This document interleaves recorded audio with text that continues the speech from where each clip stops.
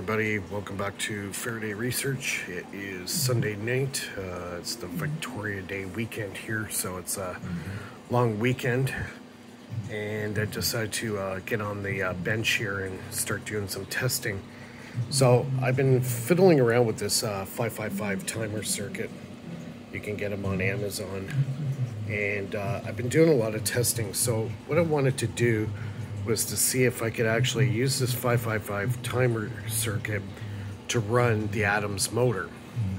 So I found out a couple of interesting things, and also an anomaly that I really can't understand. I think I understand it, but it's just theory. So what I did was I bypassed basically the Hall sensor, and I actually didn't even need the wheel to actually do this test. So I got the 555 timer circuit set up. I've been going up and down in the frequencies, duty cycle, everything, and it turns out I repeat, cannot get the same efficiency with electronic switch. And Dollar talks about this in a lot of his stuff, that you cannot get the same effects unless you use an analog system. So the Adams motor with the wheel running it as normal, I get the best efficiency possible out of this. So I'm just going to show you really fast. So I can only get it up to about 8 volts to get the best efficiency with this circuit. And I've gone right up the band, up and down, duty cycle, up and down. And I can't really get it much better than 120 to 200 milliamps.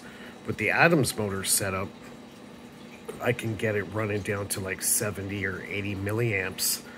Means, you know, running in the configuration of the Adams motor, it's about 4 to 5 times more efficient using an analog, you know, reed switch and a mechanical switch working together with the wheels spinning.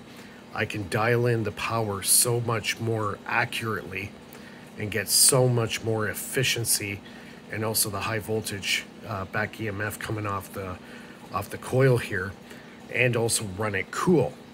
So if you don't get the frequency just right, you know, your coil's going to start heating up. You're going to get issues. And the Adams motor runs cool. So as I did before, I ran it with the wheel in a regular Adams motor configuration.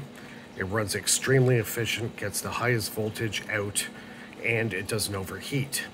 I cannot achieve that with a 555 timer circuit running at a very high frequency. Now, MOSFET may be a little bit different, but you do not get the flyback charging effects that you would with the mechanical switch. And that's what he talks about in Robert Adams' patents, is you have to have that mechanical break, the switch. You got the spark. And again, it's going back to the spark theory. I'll show you what I got going here. I'm just going to turn it on. I can only get it up to about 8 volts to get somewhat decent efficiency out of it. Okay, that's 8 volts. So it's taking 180 milliamps. The light is going, and it's not as consistent as it is in the Adams motor setup. So I bypassed everything. I'm running it off the mechanical switch, but running it this way, it just doesn't do it. I can't get the efficiency. Very, very touchy to get the right frequency going and get the maximum output. It just doesn't happen with the 555 timer circuit. And I could go way up high, but I could go into a frequency so high that my switch does not work. Now, if I were to get it hooked up with the wheel and just run it off the actual, what I'm getting off of the reed switcher, I'm using a Hall sensor, proximity sensor, I'm getting a way better efficiency. You just can't get it. Look, you know, it's like 180 milliamps, so it's about almost 5 times less efficient. Now, if I were running it at 8 volts in the Adams motor setup with the wheel, this would be down to about maybe 60 or 70 milliamps. So obviously it's showing me that you just can't do it with electronic switch, like a 555 timer circuit. So I don't know if I'm, trying to overanalyze it. I don't know if I'm correct or I'm right or I'm wrong, but it just, to me, it seems like the 555 timer circuit just cannot get the efficiency. It's not there.